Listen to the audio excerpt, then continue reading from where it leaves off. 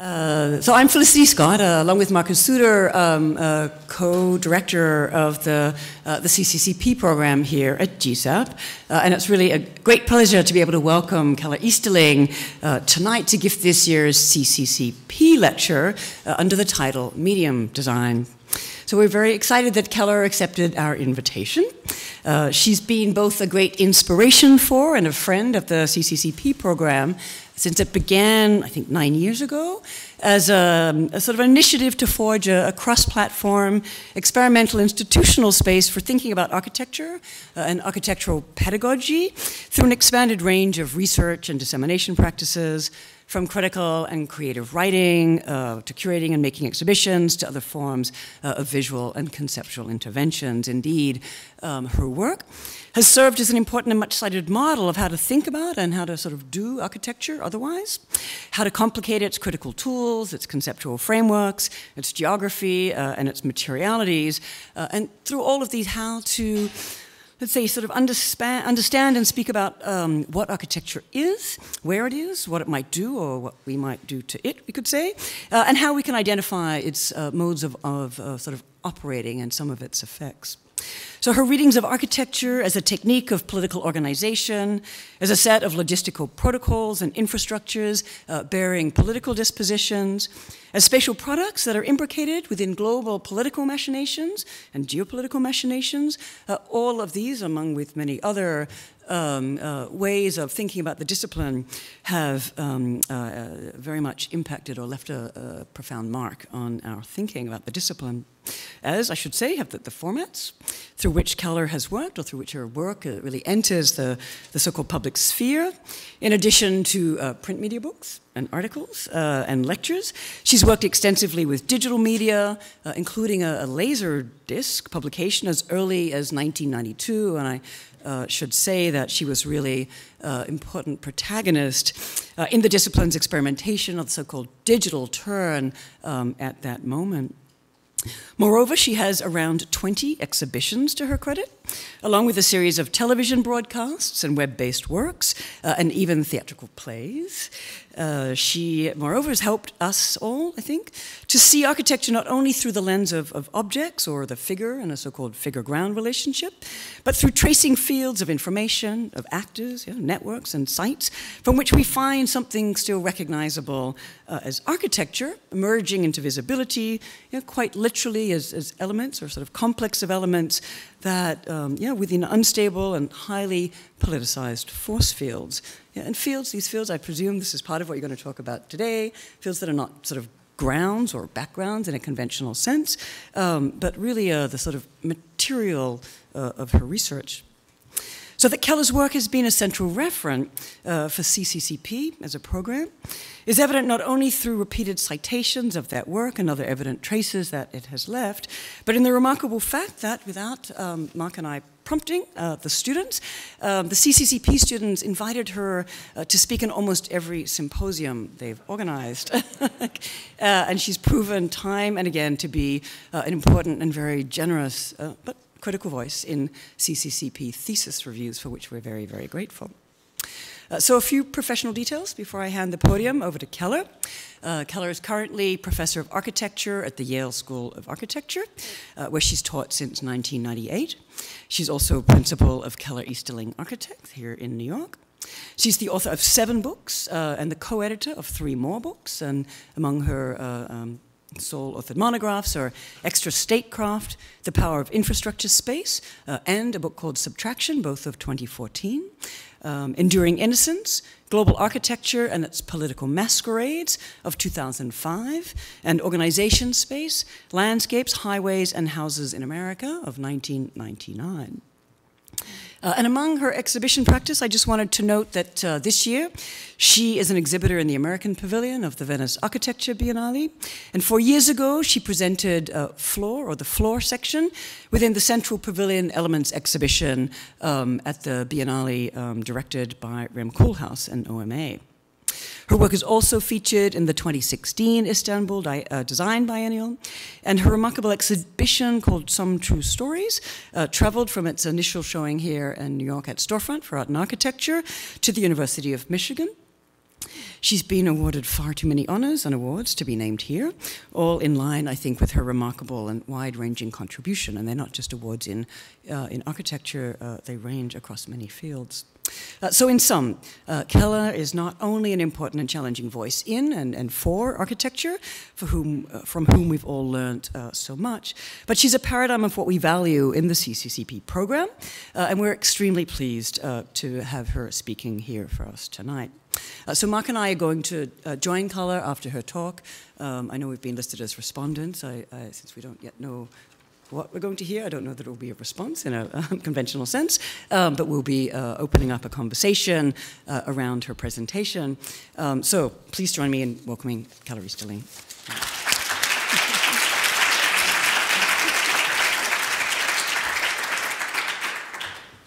Thank you so much. Many thanks to Felicity and Mark. It's a privilege to be invited by the CCCP program, you know, a program whose reputation is growing and redoubling. I'm a great admirer of your work. I'm showing you a bit of Mohammed bin Salman's new porn, and there'll be a bit more urban porn sprinkled throughout, you'll see. But I suppose you might call my work something like medium design. For those of you who don't know anything about my work, I always say that I'm often looking with half-closed eyes at the urban world, focusing not only on buildings with shapes and outlines, but also on a matrix of rules and relationships in which those buildings are suspended, an almost infrastructural matrix, but not an infrastructure like pipes and wires under the ground, but a matrix that's made up of repeatable formulas and spatial products. You know them: skyscrapers, malls, golf courses, resorts, franchises, parking lots, airports, ports, free zones. And these almost infrastructural rules and relationships are far from hidden, an all too visible, enveloping medium, maybe something like a spatial technology, or something like multiple spatial operating systems for the city. And this technological matrix is arresting not only because of its wild mixtures of violence and candy-colored fairy tales, because it's a secret weapon of stealthy political power, because it's creating de facto forms of polity that are outpacing law, and because it's rapidly 3D printing a new layer of the Earth's crust. But this medium thinking, or medium design, is a habit of mind that's ever present and practiced in many disciplines. Oncologists analyze not only the tumor, but chemical fluctuations in the surrounding tissue. Actors transmit information not only in their lines, but in a string of interdependent actions that are unfolding in time. Geologists don't merely taxonomize specimens, they read them as traces of a process. But still, this medium thinking is maybe under-rehearsed in the face of more dominant cultural habits. In some kind of fatal error, the beautiful, soft, watery human organism accidentally assumes a habit of mind that loves being right. Culture is good at pointing to things and calling their name, but not so good at describing the relationships between things or the repertoires they enact. It privileges declarations, right answers, universals, telos, elementary particles. It's captivated by circular logics, by modernist scripts that celebrate freedom and transcendent newness, narrative arcs that are bending towards the utopian or the dystopian ultimate.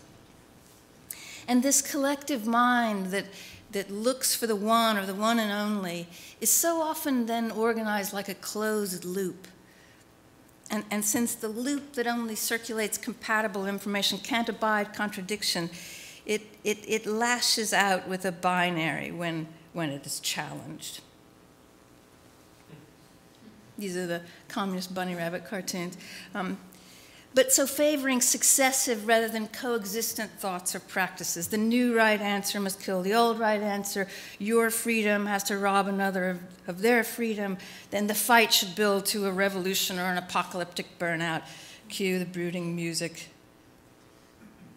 Though oscillating between loops and binaries, an unnecessarily violent creature, having eliminated the very information it needs, is then often banging away with the same blunt tools that are completely inadequate to address perennial problems and contemporary chemistries of power. So a bully is elected, a migration of refugees swells in number, a financial crisis makes properties worth less than nothing, an industrial disaster kills thousands, shorelines flood due to global warming.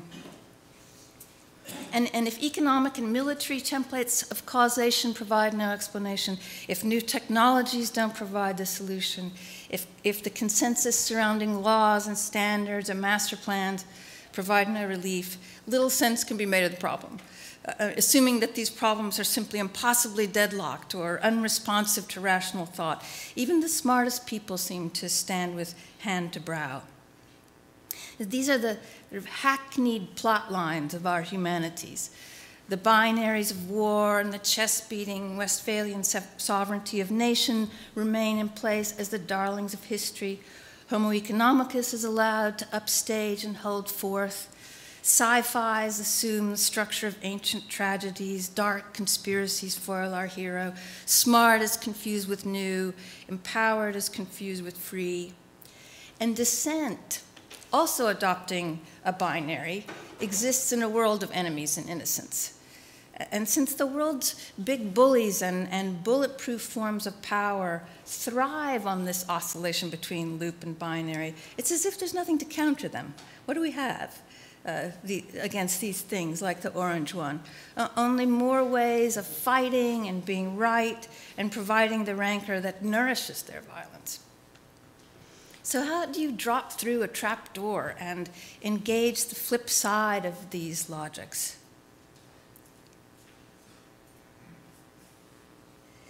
On that flip side, where then nothing is new, nothing is right, there are no dramatic manifestos, but maybe there's a chance to rehearse a habit of mind that's been eclipsed. And it would then be something you already know how to do. You're already able to detect, with those half-closed eyes, a world at a different focal length. So rather than only declarations and right answers and objects and determinations, you can detect and manipulate the medium or the matrix. And just as this medium thinking inverts the typical focus on object over field, maybe the medium design can invert some habitual responses to the mechanics and aesthetics and politics of stubborn problems. Many people here are architects and urbanists, but speaking to any discipline or treating anyone like a designer, medium design might use space to prompt some productive thought about both spatial and non-spatial problems, like those media theorists, contemporary media theorists, who are not bound by communication technologies and who are returning to elemental understandings of media as surrounding environments of air and water and earth. Maybe this medium design can treat the lumpy, heavy material of space itself as an information system and a broad, inclusive mixing chamber for many social, political, and technical networks. And so space then doesn't need the screens and sensors of the Internet of Things to make its stiff arrangements dance. They're already dancing.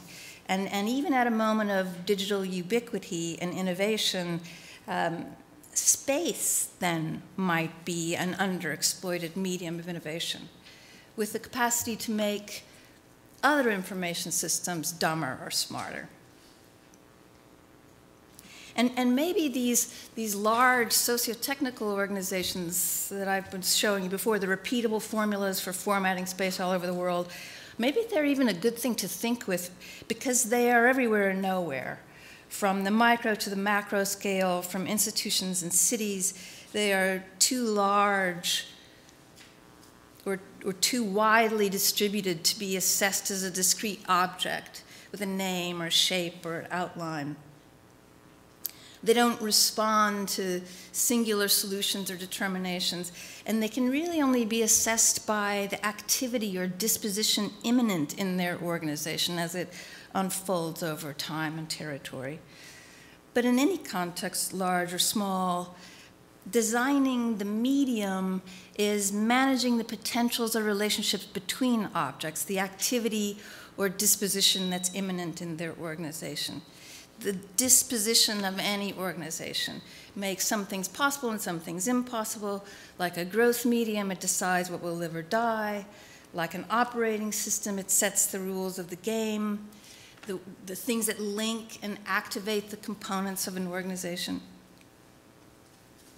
And on this flip side, where stock narratives about new technologies and sci-fi futurologies and lubricated freedoms don't make sense, there would be little authority given to declarations and master plans and standards and laws. Instead, you might focus on some extra, maybe probably unanticipated political and aesthetic capacities found in indeterminacy, in discrepancy, in temperament, and in latency in organizations. Indeterminacy. So since unreasonable politics easily unravels reasonable politics, being right is a really bad idea in medium design. It's too weak. It doesn't work against gurus and totalitarian bullies. And maybe culture's spectacular failures, together with some underexploited powers of medium design, inspire another way to register the design imagination, sort of form making in another key or another part of speech. Designers are very good at making things with shapes and outlines, but medium design is really less like making a thing and more like having your hands on the faders and toggles of organization. It's the design of interdependencies and chemistries and chain reactions, or something like ratchets. It benefits from an artistic curiosity about spatial wiring or reagents in spatial mixtures, a curiosity about designing not only a single object, but a platform for inflecting populations of objects or setting up potentials within them. And there's an artistic comfort with dynamic markers and unfinished processes. So the dispositions of space are manipulated then not with right answers and solutions and master plans, but with time-released active forms, multipliers, switches, or other what you could call organs of interplay with some extended temporal dimensions that allow them to unfold and remain in play. So medium design would then be something like playing pool, where knowing about one fixed sequence of shots is of little use, but being able to see a branching network of possibilities allows you to add more information to the table. So in pool, you don't know the right answer. You only know how know how to play pool. You only know something about what to do next. You know how to respond to a string of changing conditions over time with something like an organ of interplay. And maybe you will gasp at what is to come next. But medium design is then indeterminate, not to be mysterious or unknowable or equivocal, but to be practical. So I would say this habit of mind is pretty bored with the safety of the purely rhetorical. I mean, there is the sort of nose-breathing art of reportage about pool, but then there's the art of playing it, which far from vague, involves a number of explicit precision moves that are just sequenced with some indeterminacy. So medium design then enters the very uncomfortable realm of performance with all its inevitable mistakes and embarrassments. And I think it's probably a subtext of this talk, or something that I wanted to talk to you about. The ways in which we might sometimes protect ourselves from another degree of criticality that comes with that performance. So how do you practically design an organ of interplay?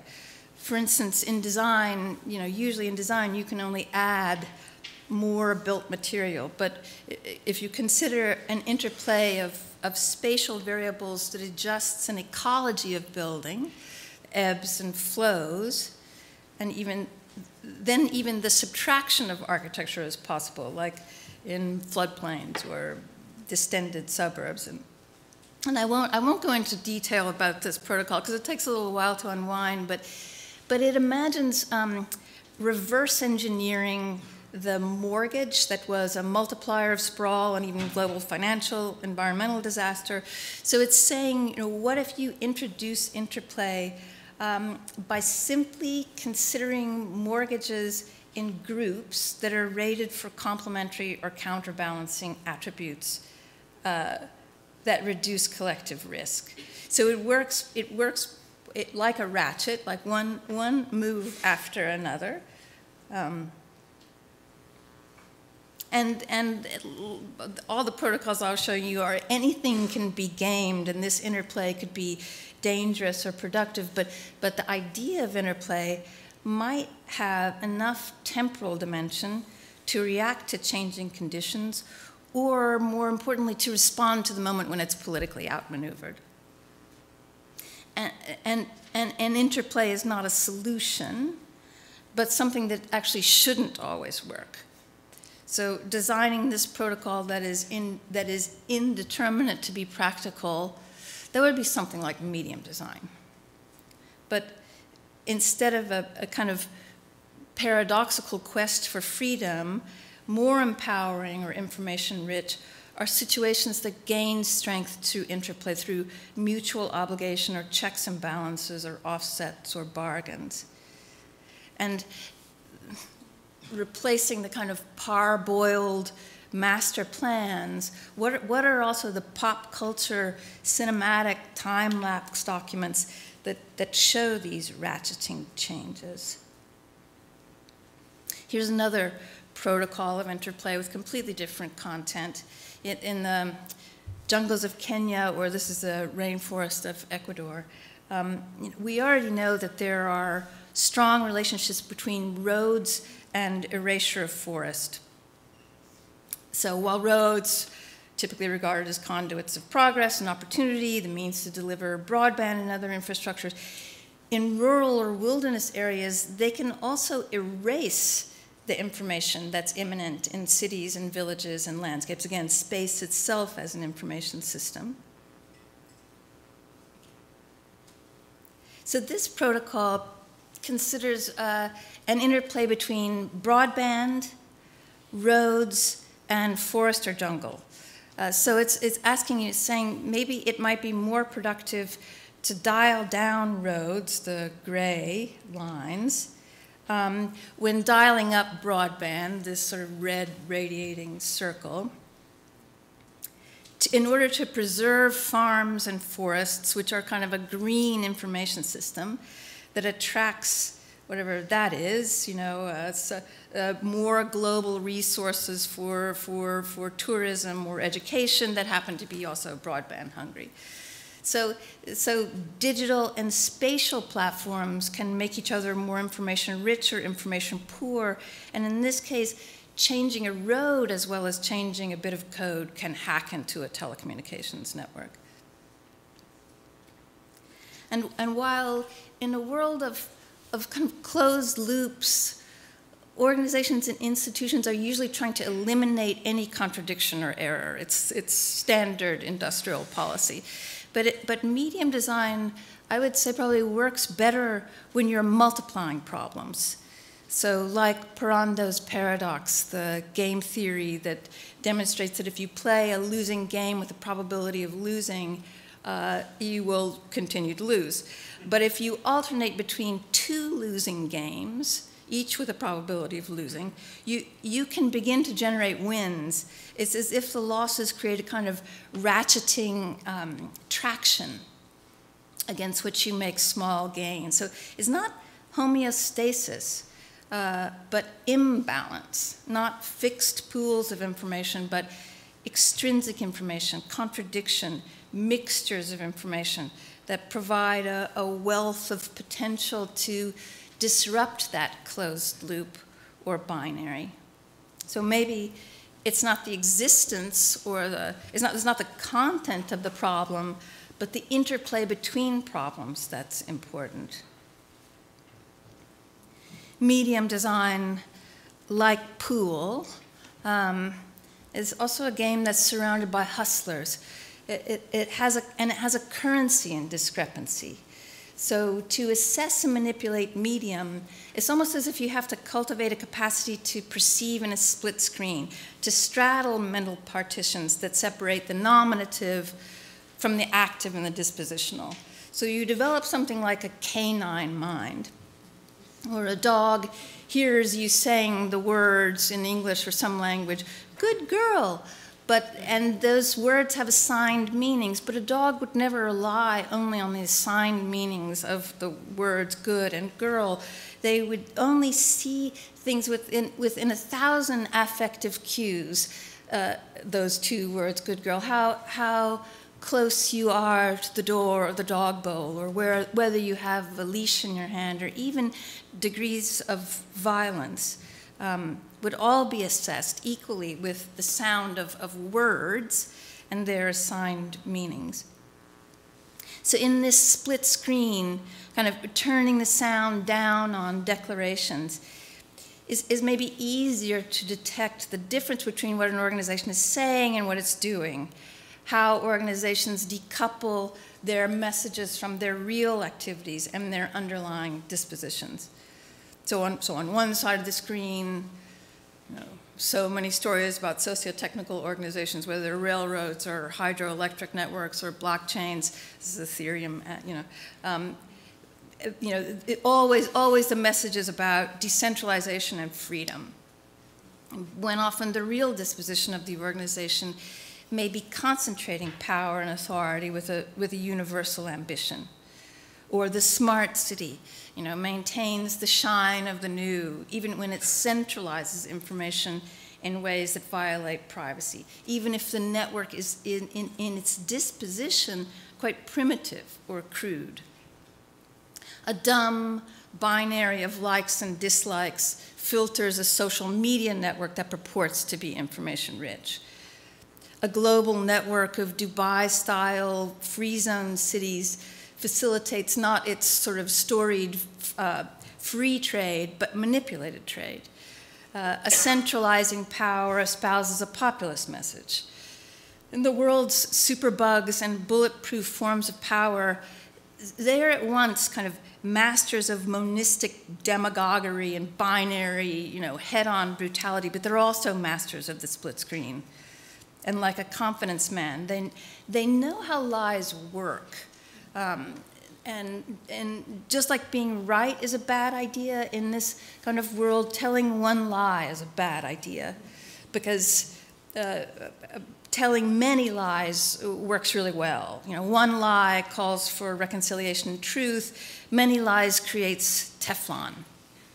And unburdened by truth, running rings around earnest declarations, the superbug knows how to make words dance and fascinate in the absence of meaning and information. So lies are then everywhere, animated in color, they lubricate, they insulate, and the discrepancies that others are trying to futilely reconcile is just the raw material of mediated rumor, contagious fiction that can batter the walls, work the back channels, with stunning success. And again, it's not what lies say, but how they bounce that's important, how often they're repeated.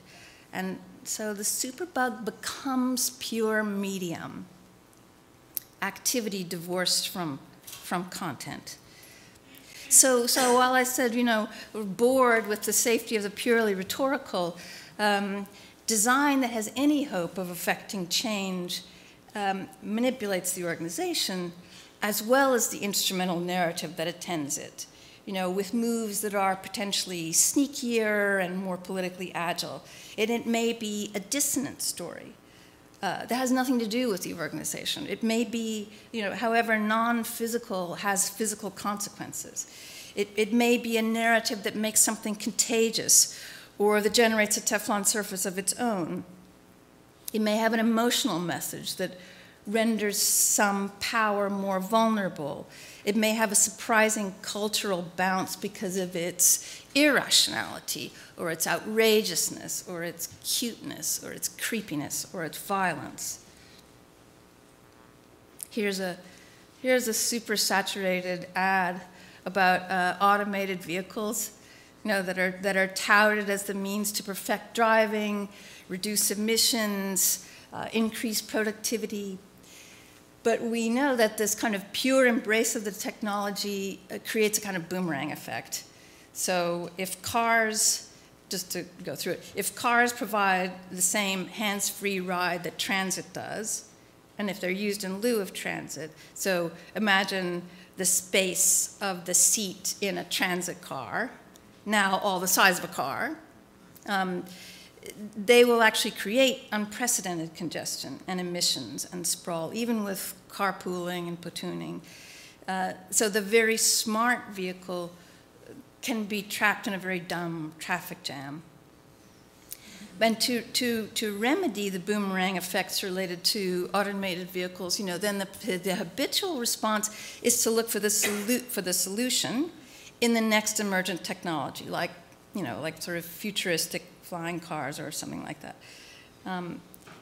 But an alternative response might be to alter a relationship or to rewire the network with a spatial variable in the spatial information system, like a physical architectural volume that acts like a switch when placed between existing transportation networks.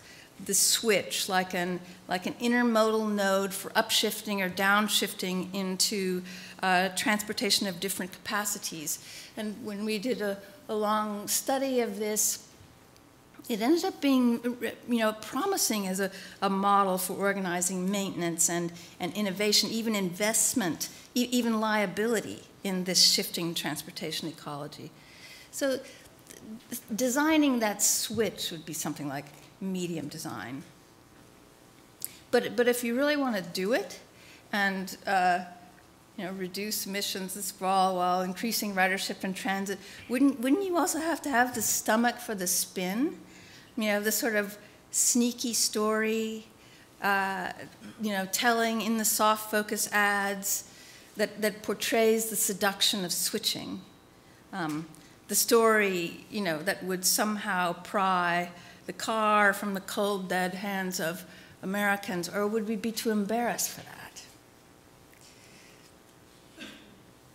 So to observe organizations in this canine split screen, not only the stories and lies on one side, but also the oscillation between loop and binary on the other, to do that is already to observe temperament, something like temperament in organizations, as the potential for concentrating or distributing power, as well as the potential for escalating or reducing violence.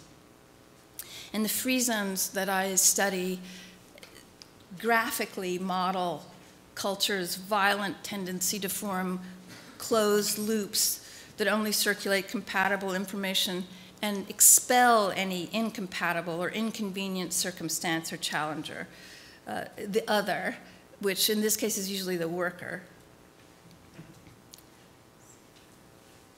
And workers are always on the receiving end of that violence in an environment that's also, ironically kind of saturated with best practice acronyms and bullet-pointed lists and mandalas and motivational aphorisms of management ease. That only serve to inoculate power against change. It's another loop. The house always wins, continually closing the loop, squaring off in a binary against the worker.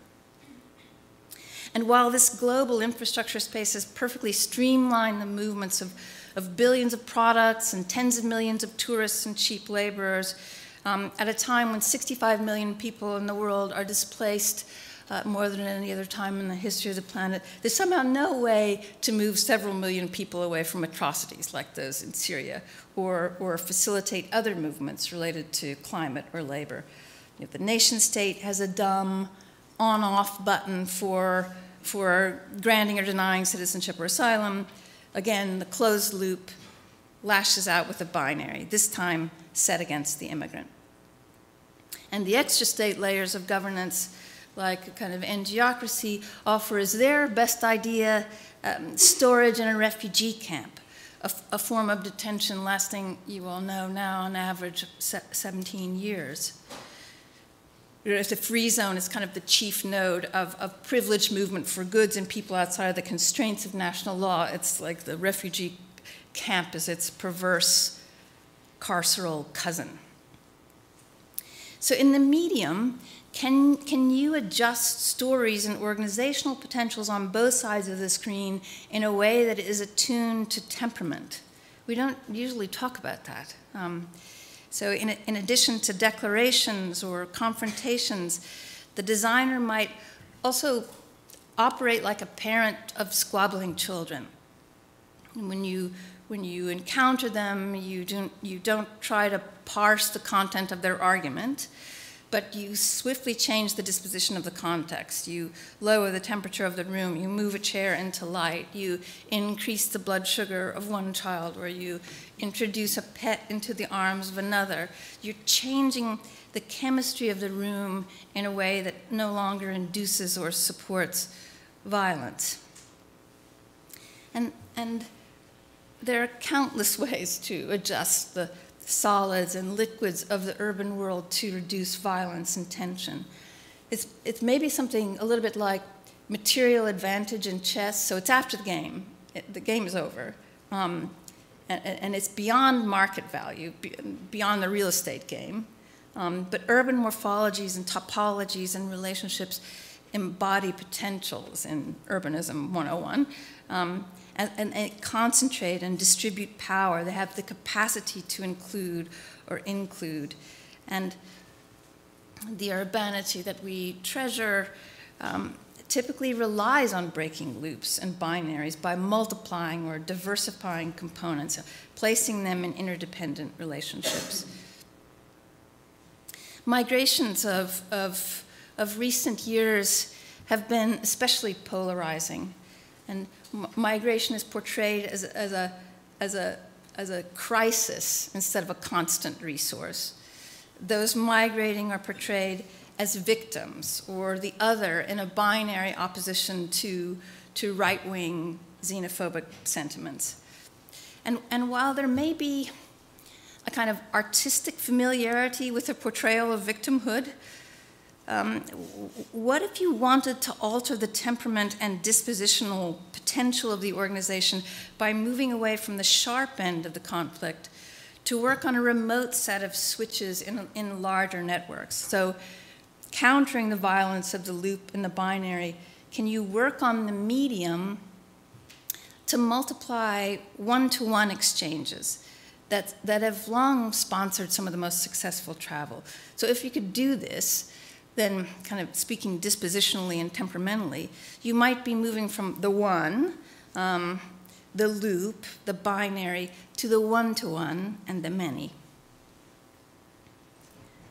So this project, Many, is an online platform I'm working on that's designed to facilitate migration through an exchange of needs. So it first refuses to regard migrating people as victims, and it serves those who might want to resettle, but also those who want to keep traveling, who never wanted the citizenship that the nation withholds or reluctantly bestows. So by saying, I don't really, want your citizenship or your victimhood or your structured racism or your bad jobs, it kind of leaves the right wing to throw itself against an open door. And so instead, we want another kind of cosmopolitan mobility based on a more robust networking of short-term, project-based journeys that can maybe be aggregated for global credentials. So this project is asking, could there be a kind of global form of matchmaking between the sideline talents and needs of migrating populations and a multitude of needs and opportunities around the world, where there are no haves and have-nots, as with Parando's paradox. Problems are good. Needs and problems are the necessary assets. And cities might bargain with their underexploited spaces, like the spaces you see, in material advantage in chess.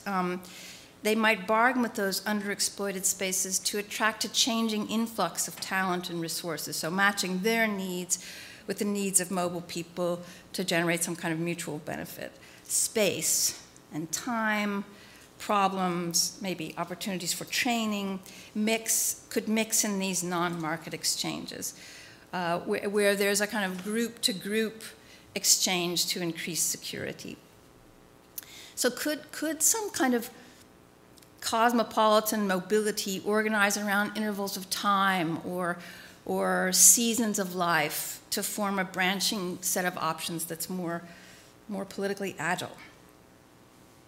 The visa game is fraught, ugly, dangerous. This is not in any way a kind of sunny, one-world sharing economy. And if medium design that I've been talking about all this time is arguing for mixtures of information systems that don't privilege new technologies, then the app shouldn't really be an object of design.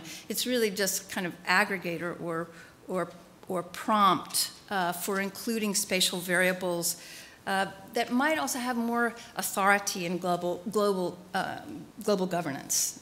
But it's a heavy information system. And it's low-tech, kind of like a bulletin board. There's the sort of graphic conceit nods to the work of Jurgis Maciunis or Paul Ellman's typographies or Hobo Code or Cuneiform. So, can many, though, avoid the very dangers it critiques? Can these strings of journeys be anticipated or celebrated or accredited as leadership credentials? Can it develop that interplay of obligations that's more empowering than freedom? So at the Venice Biennale, we'll present about 100 representative examples from research that generate more and more combinations as we'll continue to develop the platform. But our solutionist mind, tells you that it doesn't work, even though it shouldn't always work. And I think also, the narrative of victimhood is hard to give up, even in favor of persistence and resourcefulness. So I wanted to talk with you about this, not only because of the discomfort it creates, but also because of the wisdom of CCCP and sort of asking the question, how do you also get it out of the gallery and into a more atomized condition? So finally, the punctuating events like crises and competitions and victories and defeats, those are things that usually capture the attentions of the most familiar cultural narratives. But in medium design, the disposition that we've been talking about, it doesn't really happen because it's ever present as a latent property, just like glass. It doesn't have to break to be brittle. A dispositional quality is kind of unfolding.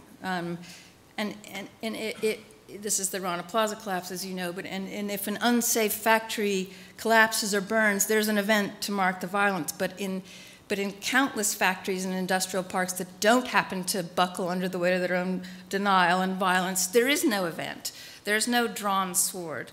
There's only the constant aggressions of blatant, imbalanced power dynamics with their drumbeat of daily effects. So medium design might enhance an ability to detect and manipulate latent potentials, even in the absence of event or declaration, the kind of slow-moving, persistent violence or the interplay of rich potentials for which there is no history. So the histories of things that don't happen and shouldn't always work, might be structured like an epidemiology or a branching set of thresholds and points of leverage. They might be largely concerned with how to modulate violence in organizations by making them more information rich. Or it might be asking, what are the sort of spatio-political reagents and accelerants in moments of political metastasis and remission?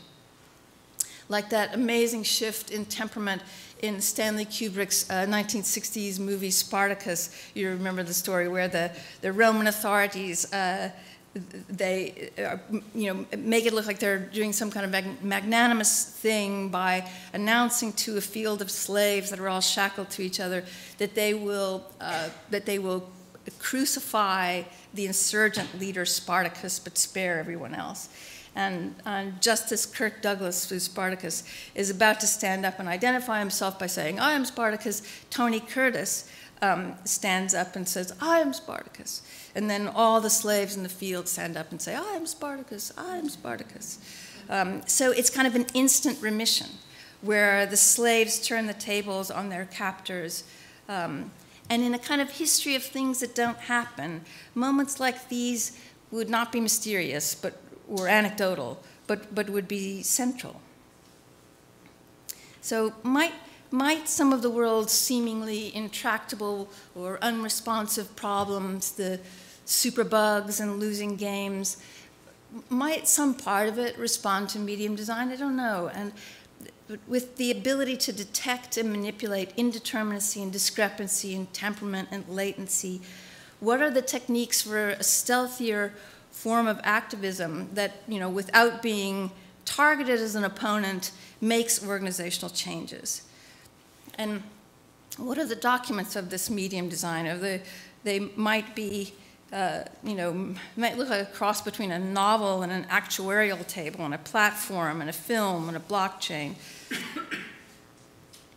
And you would be manipulating the gifts and pandas and rumors and meaningless distractions and other totemic fictions that are so effective in culture.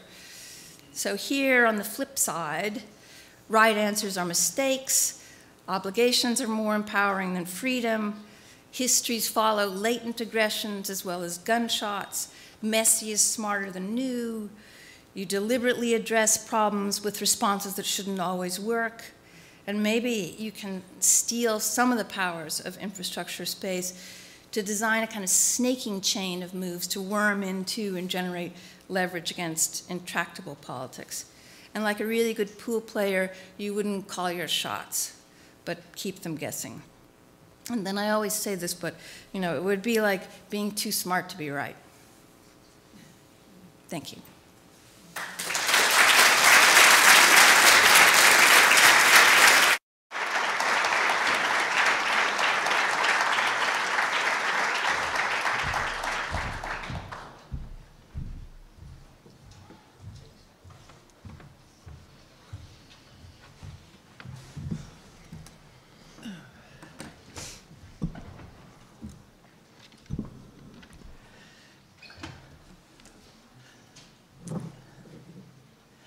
First, thank you very much, Keller, for a fantastic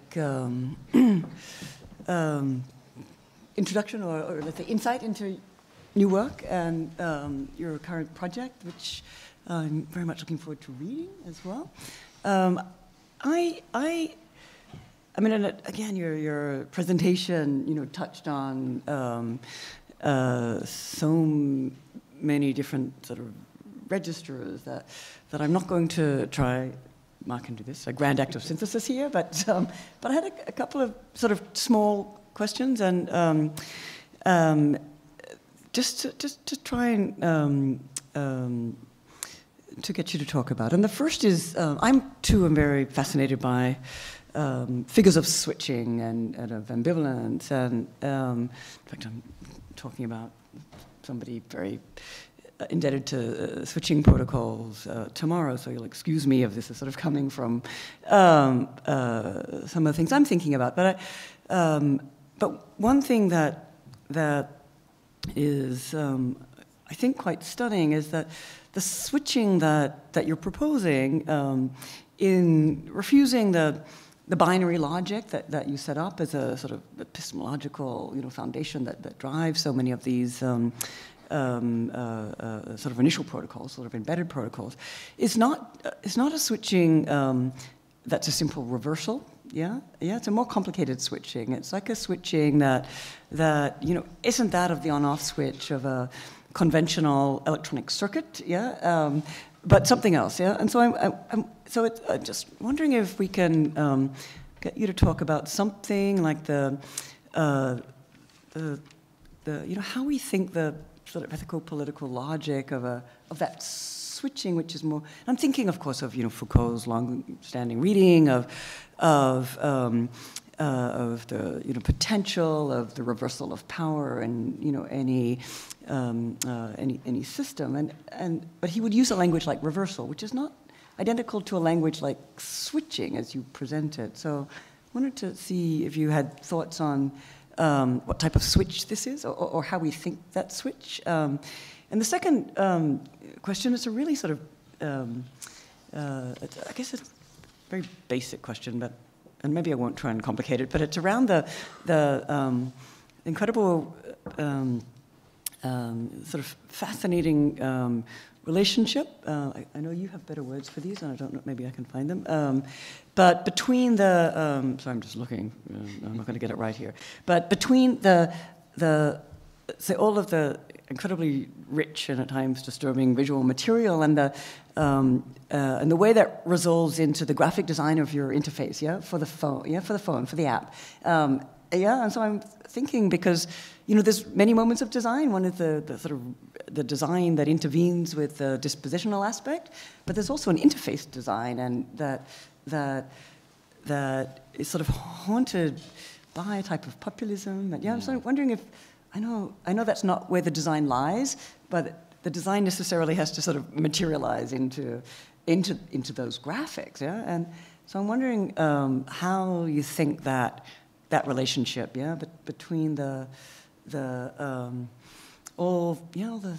difficulties of looking sometimes at the hyperpopulism of and the way it gets translated into a set of sort of icons and things like that. So just that makes sense. So two. Yes. I don't know what to say. I don't know. Or maybe I instead of answering a question, I will ask a question. Oh, no. Because I'm curious. When that kind of material is presented, does it appear to be sort of a purely theoretical presentation, or can you see the kind of, and that's why I was talking about embarrassment, or can you see the kind of potentially foolhardy sense that some of these techniques have or ways of thinking, however obvious or elementary they are, offer some practical responses to stubborn problems. So, when the switch that I'm talking about is, and again, you may think me foolhardy, is a real project that is based on tons of research about automated vehicles and about investment in about an unbelievably dry set of things that are, and I've long been looking at the potentials for switching, from looking at the history of the highway and the history of the interchange and the ways in which that was a kind of dumb switch when it could have been a smarter switch. And so the kind of switch that I was presenting there is one that's looking at a long history of cross purposes and false logics in transportation, and looking at us just right when the Trump era is about to introduce a kind of Eisenhower Eisenhower-era set of highway improvements, just at the same time that automated technology is coming. It looks like we're ready for another like perfectly stupid set of moves. So this is, I mean, that project is quite real as a suggestion for how to organize innovation and investment and for a new technology change. No, I wasn't trying to suggest a theoretical. I was just drawing on sort of theoretical tool. No, it's an interesting question because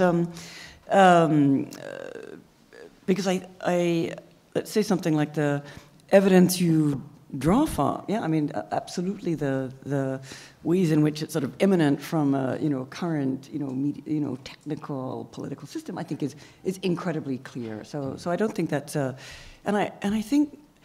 I mean, there's the foolhardiness.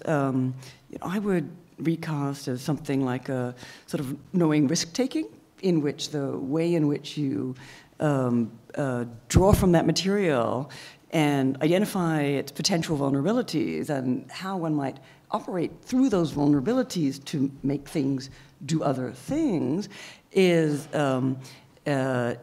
not something, again, that resolves into something like an answer or solution or something clear. And so I don't think it's, foolhardy. I think it's, let's say, risky in a way that one needs to take risks. Yeah. So does that make sense? So I think that's the disposition, let's say, of your voice. Yeah, as a way of intervening in these unstable systems. So yeah. But what I was trying to confess to you all, almost so like bring you all a problem, was that what is it like then to also engage in the pop culture soft focus ad that changes tastes about what constitutes switching? I mean, it's not working from within. It's not collusion. It's manipulation. But I still wonder if we have the stomach for it, or if we would find it embarrassing or low. But part of I what don't you find it embarrassing, but no. But isn't part of the challenge, the risk, and the participation in listening to you and reading you, is how we want to do it. There's we listen to this talk, and I want to be a medium designer. I want latency and temperament, and we try to follow what that is, and the cunning in the presentation is that it never solidifies into a set of procedures. Even when you're describing protocols, they're protocols for evasion rather than they are direct confrontation. And so there's something about how one both glimpses what medium design might be, but struggles to figure out exactly how it might operate. So at the same time as we see a glimpse of it, we're also given, I think in a very helpful way, a set of cautions. I was going to call them prohibitions, but they're more cautions. Like, we don't want to be solutionist because that won't work, and we don't want to avoid lying because, and we want to avoid the disposition of wanting to be right, etc.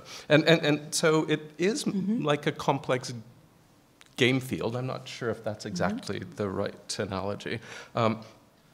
Because the other analogy that it seems like, and this is what I wanted to ask you about, is that in some way it seems like an altered version of what we might have known as general systems theory. Right? When we're looking at complex new integrations of technologies and complex players. But the result there was always to produce the type of stability that was identified as homeostasis. Whereas you so clearly demarcate that the project is not about homeostasis. It's about some other conclusion. And so that conclusion would not be the instability of the systems that you're identifying, but some other type of instability. And it seems like that's where medium design gets us. It gets us into thinking and performing another type of instability, which is not the instability of the systems of representation and technologies that you're showing us. So how so what is that other instability? And maybe there's no way to answer that simply, but it's to follow these chains that you set out for us to arrive at that answer. But I don't know if that gets us anywhere. I think that's yes, that there's not, I'm trying to, not talking about systems, and yes. You know, if anything, like the pool player or the confidence man is still like a better, but it worries me a little bit that you know, in a short talk like this, where the person speaking is saying it's this, but it's not that, and it's not that, so that it's this constant hedge between, you know, like it's almost exactly like a confidence man, you know. But I would assure you that perhaps that is in part for fear of the solutionness that is in all of us, because if you gave me time, you know, the little blue tiles that were going by, if you gave me time, I would, in the most boring detail, unwind that protocol and exactly how it works, and how, you know, the history of the FHA mortgage, and, you know, there is it's not, in fact, that has probably little dreams of being a success, you know. And even, I mean, I think it is one of those things, it's a kind of reverse contagion of the mortgage, and it's maybe even just a little bit deceptively simple, but it just to say that the mortgages that we used to group in 17,000 houses for a Levittown or something like that, what if you grouped them according to a slightly different logic? And if they used to be, if you used to get your underwriting approval based on a design that considered their bankability, according to the FHA, what would it be? What would it be like to score them, to begin to aggregate a number of indices that already exist about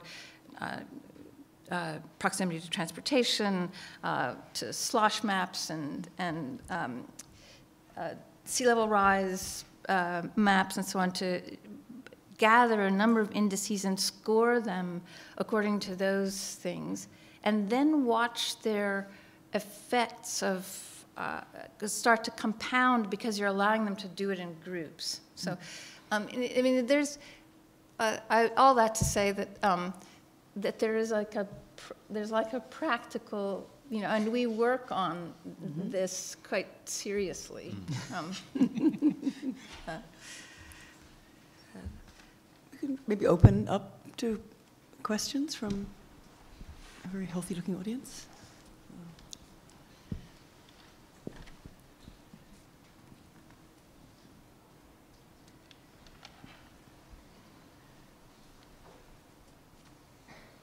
Okay. We have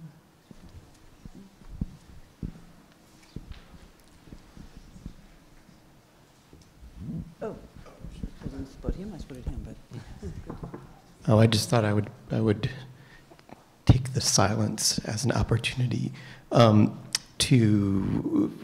take you up on the question of the sort of compounding problem notion in the context of, say, a place that has experienced a sort of endless series of failures, that it might be a kind of an interesting case study or situation to introduce that question of, you know, in a place where there's a continual decade after decade of people coming and offering solutions to the problem, and every decade offers its new set of failures, to kind of you know, go into that situation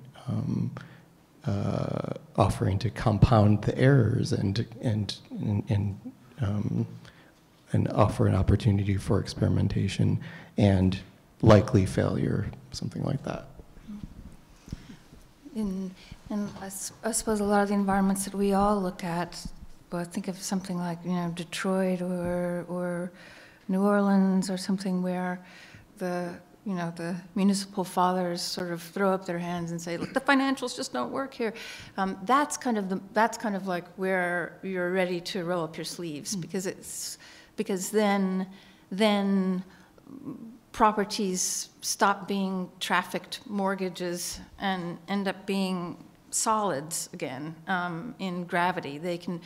One can work with their potentials outside of other abstractions, and so those places where there are enormous problems are so incredibly rich because of the problem. A lot of the sort of matches in the many project are a match between problems, so they complement each other in their problems.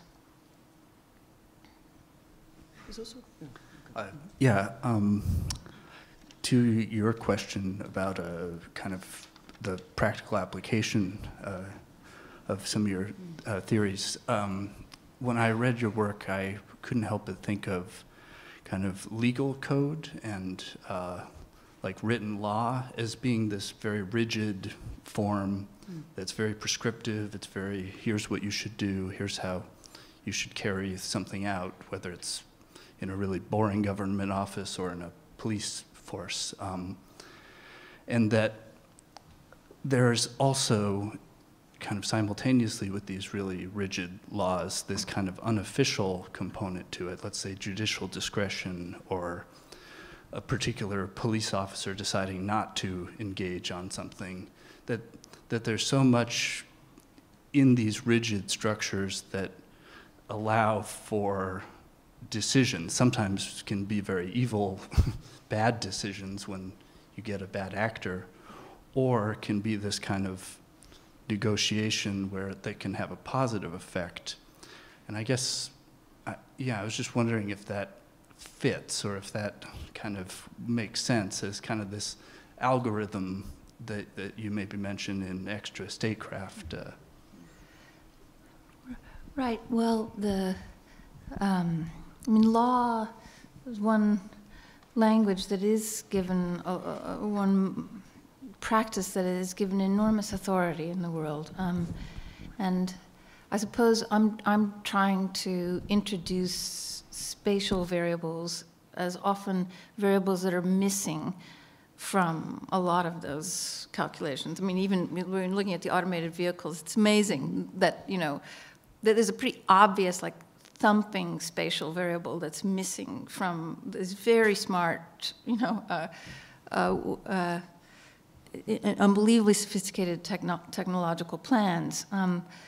So part of what I am trying to do as a teacher, you know, we're teaching at a place like Yale where it's filled with little, you know, budding McKinseyites and Deloitte consultants and CIA agents and so on, is to say that there are, and they almost only understand kind of management ease and econometrics.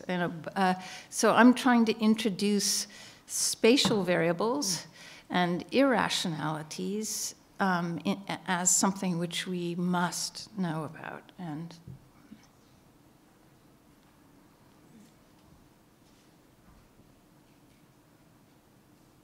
Emmeline, yeah. The microphone is coming your way.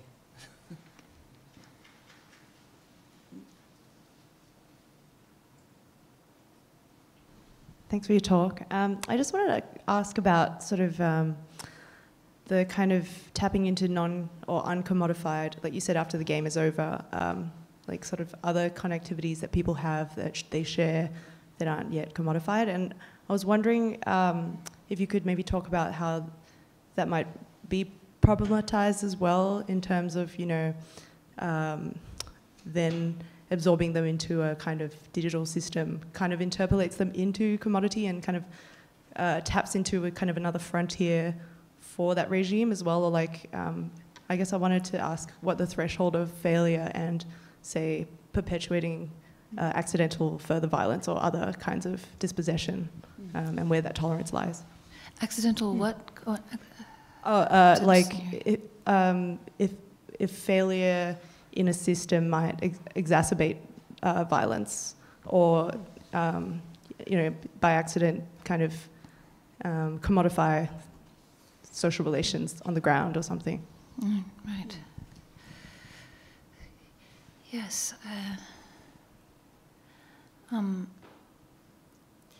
Yeah, I mean that I suppose that one of the things that I find sort of really uncomfortable and frightening about working on this many project is that it could facilitate the thing that it critiques, but I do think and it sounds so elementary that it's almost too obvious to say, but that the things that we know as Urbanism 101, things about relationships and proximities and potentials in space that are not commodified, not always commodified, or there's a dissonance between the way these things are commodified and the way and these other kind of potentials, or like the material advantage that the object, that the heavy information system has. I think being able to read that has enormous potential. Is it fraught with potentials for failure as well? Completely fraught. Any one of these things I was showing you, it take nothing to game it to the worst possible intentions. But then one's also saying at least it's not. That's the answer solution. At least it has enough temporal dimension to rework and remaneuver. It has built into it the capacity for reactivity against a move. But it's a different kind. I mean, it was a different kind of artistic intention or pleasure. Even that's probably not for everybody.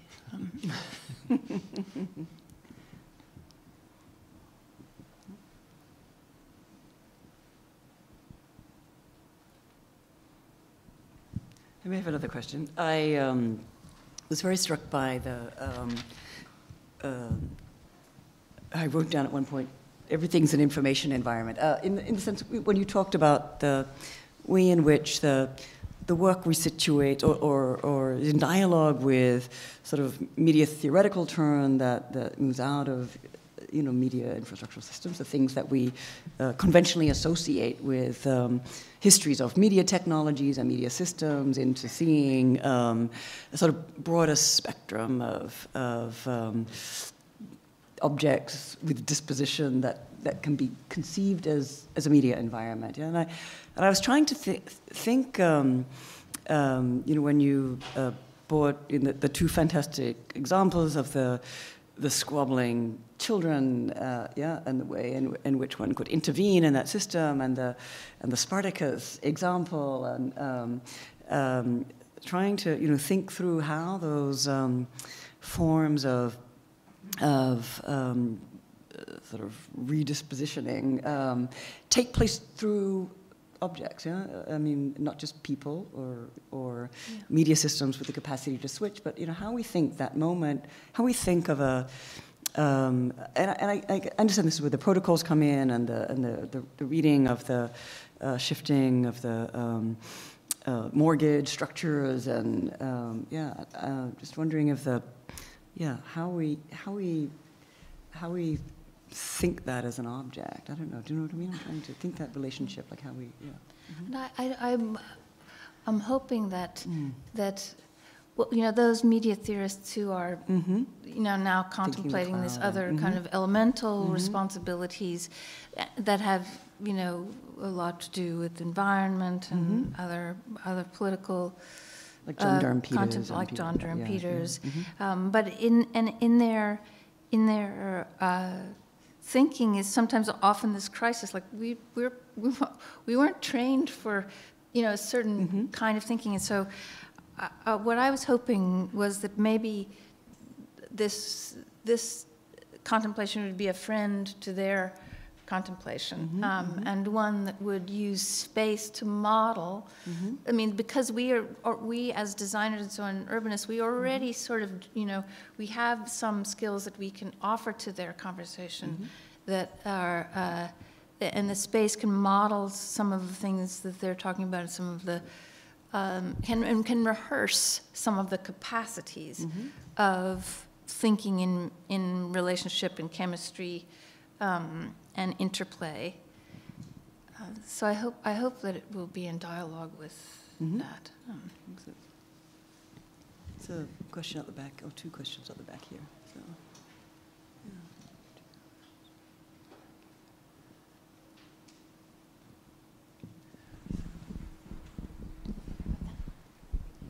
Okay, so my first question is kind of a joke, but I'm wondering how many lies are in your presentation? And then my follow-up question is just, I'd love to know a little bit more about your feeling about intent. Like, it seems like a lot of the medium design is finding a new affect for intent, but I'd just love to hear more about what that, any other words to describe that? there'd have to be more than one lie. We learnt that, and yeah, someone over the weekend asked me, if I was trying to, promote lying or something like that, and I, or someone will use some idea about rumor and gossip that I intend to be related to the most stubborn global politics, that I intend to be directed to the superbugs, the sort of Putin, Trump, and the non-human superbugs as well. So I fear that I am, sort of pretty earnest, in my intent here. I don't want to disappoint you, but I am certainly impure, but I feel strongly about I'm embarrassed to tell you, that I and that's part of the embarrassment I was talking about, like when we're actually like engaging and taking on some kind of performance where it's not for good or bad, but I think there is an intent to make things more information rich. Daughter, yeah.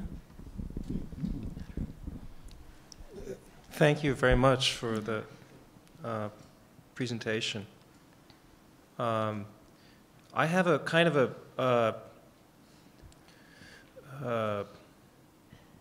a technical sort of question. In Extrastatecraft, you make a very profound point about how the ISO 9000 family of standards, which you also reference in your presentation, hasn't just inflected and transformed and impacted corporate culture, but also the culture of government and governance. And you talk, for example, about the Clinton administration and its own reckoning with this family of standards. The question I have is, do you feel that this language, this logic, has also transformed education, the production of knowledge, what we do, the accrediting institutions that we have to reckon with? Do you find that in the context of your own work, ISO 9000 is in the room, so to speak? It's certainly in the academy, and there are. I mean, I don't know about Columbia's situation, but at Yale, there are all kinds of very well-funded, mysterious offices that are there to help you with your, espousing management ease, and they have kind of unclear parameters, and and then one is also, as a faculty member, taking part in the rituals of managementese, the surveys, the retreats, the breakout sessions, the magic markers, the stuffed animals, the little aphorisms and charts and so on, all with a sort of like this constant feedback of information until it all turns to nothing, and it is sad that this management culture believes itself to be correcting the academic who is so misguided that they don't know how to really do anything. So it is sad. It is sad to see that that there can't just simply be a distinction between a corporate culture and an academic culture. That they can't operate in different ways. That they couldn't even critique or learn from each other. There's a kind of infantilizing of academic culture by this management culture.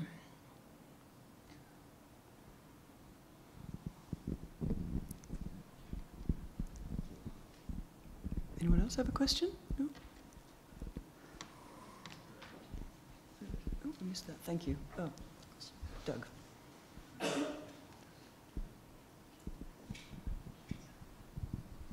Hi. Thank you. You spoke of medium design as, you gave the analogy of togglers and faders, I think it was. How many of these mixing boards would there be?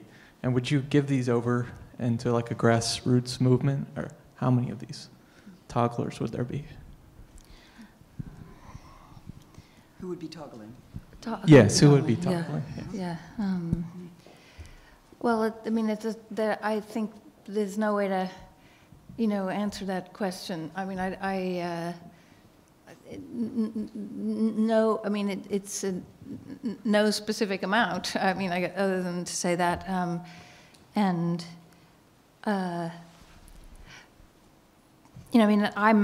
trying to work within a design discipline to rehearse what that might mean, and working in, design studios and looking at what working that way, what happens.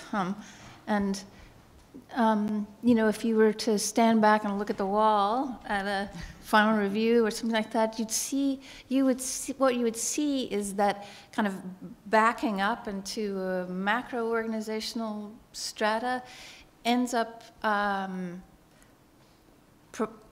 with a lot of architectural precipitates, a lot of even conventional, like stuff with shapes and outlines. And I mean, the wall is filled with stuff that looks like architecture. It might be sites that are slightly different. The site might be a detail that one sees as a multiplier or something like that. But what I guess I'm saying is that once we have started working in this way, there's kind of like a lot more to do, just a lot more to do, and a way also of seeing around a conventional kind of fee-for-service practice. There's so much to do, and so many reasons why a designer could be involved.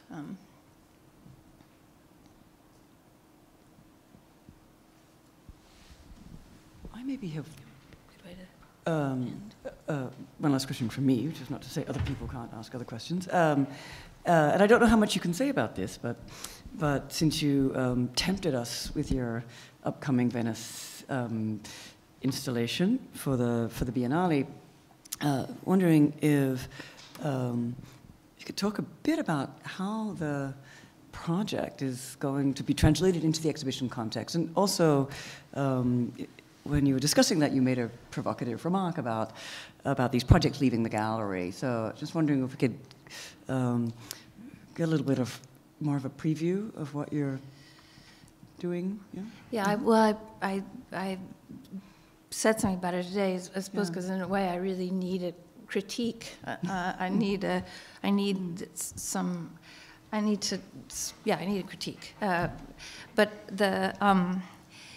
the intention is that you're previewing a platform that is really, I mean, it is really being developed through a consortium of players at Yale. We'll see like how far that goes.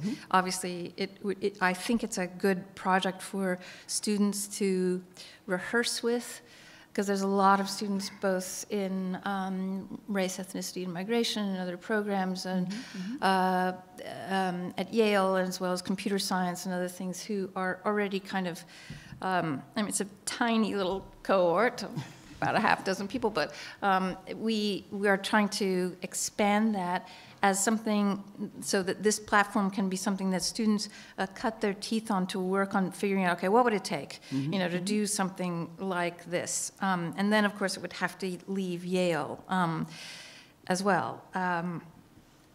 But so at the Biennale, you're only seeing a kind of a set of 100 examples, and you can see then X numbers of combinations and so on, and you see a video which sort of shows some of that. It's meant to just show from our research, even if you look at something like the J1 visa here in the United States, there are, you know, almost 4,000 J1 visa sponsors with all of their partners, and so you start to see a lot of multipliers, and if you add these spatial variables and problems and failures to it, then it starts to be even more. So what we want to show is just the immense potential for this kind of trading and matching and try to also show what kinds of legal ingenuity we might be working on instead of a lot of legal ingenuity to keep people out. There's a lot of effort there. So it's trying to suggest a lot of things like that with the video and so on. But by getting out, it's that gesture. That gesture is a gesture that we want to leave the gallery, to be found elsewhere.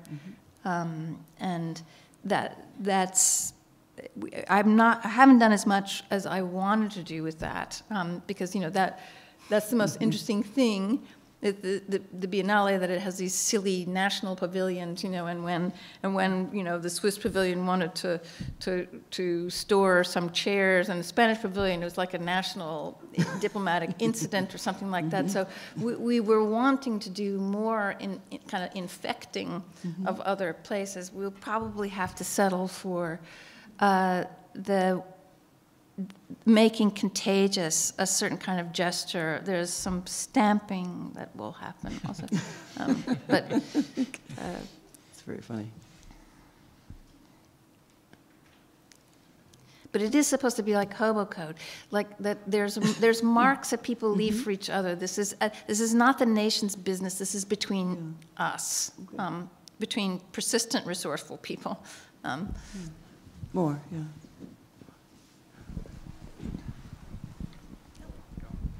So I have a question about this idea of switching, and I know kind of epistemological terms are shifting in the way you're talking about them, so my question might be outmoded in a sense, but what is the kind of distant horizon of the kind of strategies of resistance and kind of tactics of switching that you've kind of presented tonight?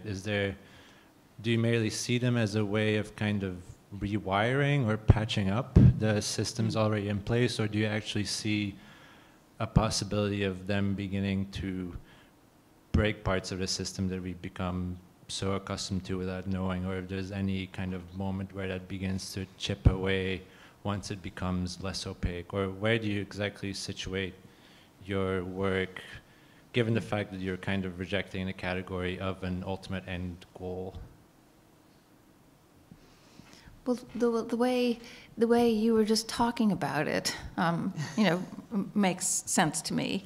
You know, you were just talking about potential for a switch to, you know, break binaries, or to add more information to a system, or to make a system more information rich. I mean, it's pretty I mean, the kinds of things I'm talking about are really elementary, you know, on some level. And yeah, the intention is to add more information and to break down concentrations of power. Do you see a moment where there will be no more information to add anymore? Like, what would happen after?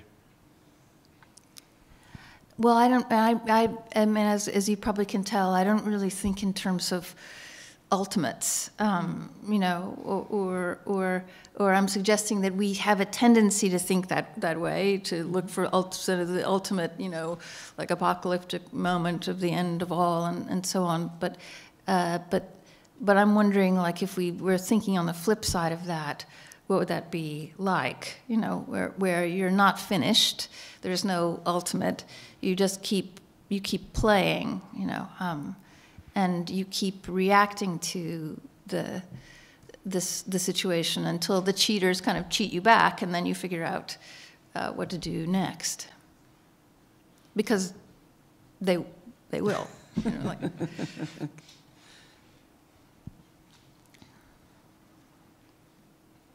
Okay, so should we wrap up? Yeah. So thank you again, Keller, for a fantastic presentation, and thank you everybody for coming. And